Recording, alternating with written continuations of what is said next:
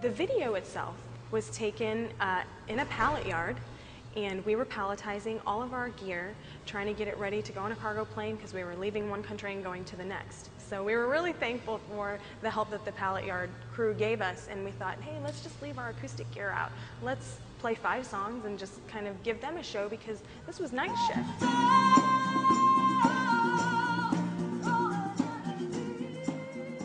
We were at a base where we were staying in tents and we didn't have the internet unless we walked for about a mile. And when we got there, I noticed that one of my friends had uploaded the video or shared it on his Facebook account. And I was like, dude, that's me. It only took one person to think it was important enough to share with somebody, and it just kind of snowballed from there. It's been just a really interesting experience to have all of this notoriety coming stateside, and we're however many thousand miles away.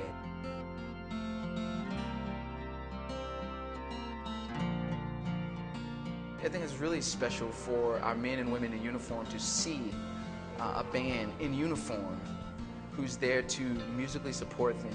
I think there's a connection that immediately happens. Probably the best part that I took away from the deployment was seeing people in the audience crying after our songs, and it made them really feel emotion, and they would get lost in our music, and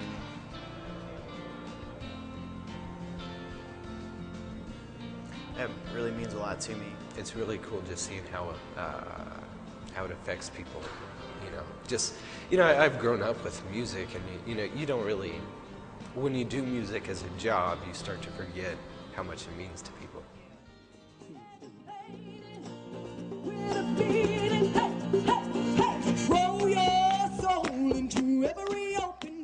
It is the first time for us to be playing at the White House, and it's an absolute thrill to be able to be here playing for such a wonderful event, because I really believe in supporting families and those who are deployed overseas. It's so thrilling. It makes you feel really proud and patriotic.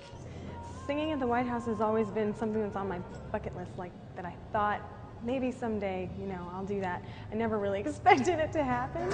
Well, my heart knows me better than I know myself, so I'm gonna let it do all the talk. Dream come true. Probably the best moment of my life.